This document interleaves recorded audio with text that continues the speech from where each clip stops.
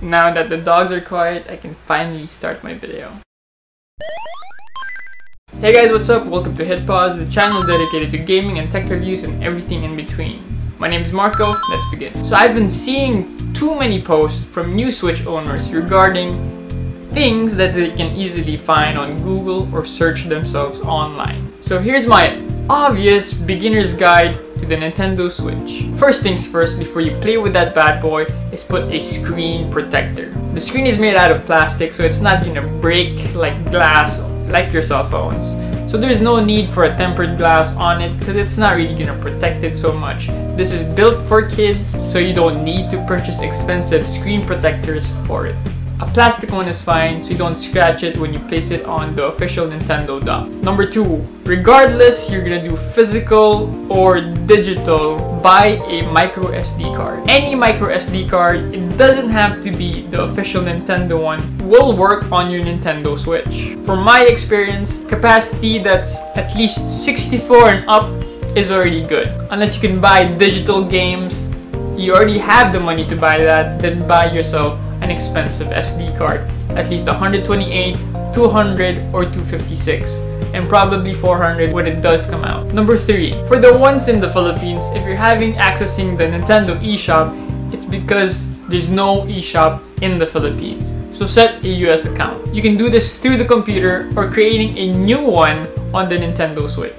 The best regions I've seen so far is getting one in the US, getting the one in Japan, UK, that main 3. We can check out savecoins.me to find out the cheapest region to buy a certain game digitally. It's an amazing website that can help you save money when buying a digital game. Check it out again at savecoins.me. So if you don't have a credit card to buy your games, don't worry, you can use your prepaid credit cards.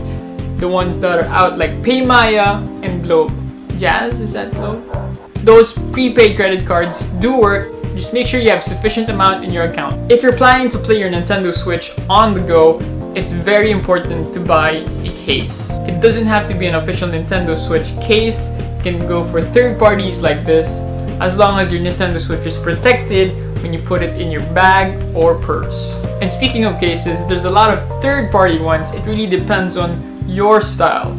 If you're planning to play it on handheld mode and dock it right away, you can probably go for the Nyko Slim case. If you're gonna go for the rugged look that's very protected, I would recommend the Mamba case. If you want to add splash of color and protection, go for the Skullco case. And last but not the least, a lot of people probably don't use this because not everyone here is a child.